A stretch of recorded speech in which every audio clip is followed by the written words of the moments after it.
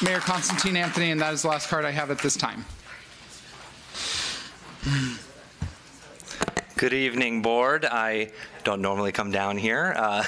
The city and the school board, we do have distinct separate governments, but the reason I am here today is because people are upset, things have changed, and my concern is giving the residents an understanding that we have a continuation of government, that the city supports you, that we will be moving forward. Yes, changes happen. Yes, things happen, but we have elected leaders who are educated, who know what they're doing, and we support you guys. We're going to get through this. We're going to get through this, and we'll all be through it together. And okay, I guess I was wrong. Excuse me. Excuse me. Hey, I understand everybody has opinions. I get it. We're receiving it from all of you today. In this moment, excuse me, Mr. Schlossman, this is your first warning, okay? We are not calling out, because what we are doing is modeling the civic process for our young people. And that is everybody fills out a card, everybody gets a voice, and then the discussion occurs. We're not booing people. We're not shouting them down. We're hearing them, and we're learning how to be critical thinkers. That's America. So, even if we disagree with the mayor on items, this is not the forum to boo him. With that, I'm going to let you continue with your time.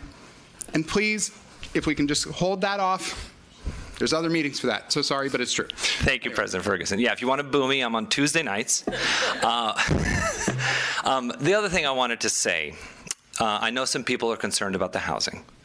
This is a big issue, and I mean, you guys are just hearing about it. We've been dealing with it for years.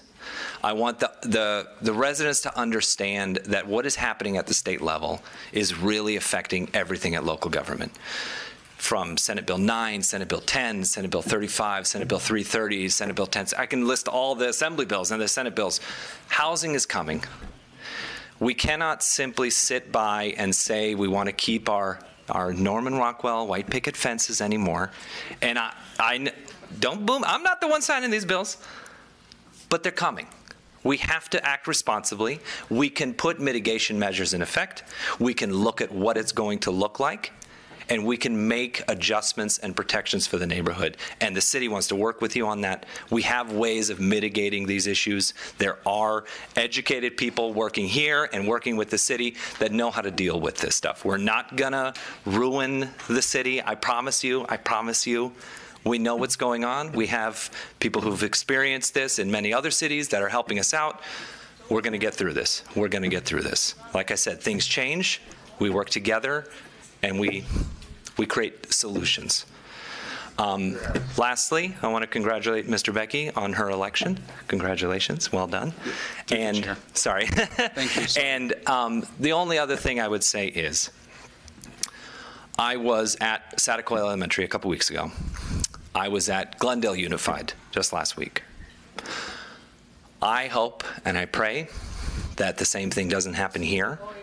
And I know that we have people in this city that protect our kids, that are elected to make sure they have the best education, that they are elected to make sure we are safe and we are an open and inviting city. And we can tell people the world over that this is a place where everybody belongs. So thank you for the work you're doing, and thank you for the work that you're doing. Appreciate it. Have a good night. Thank you so much. Thank you.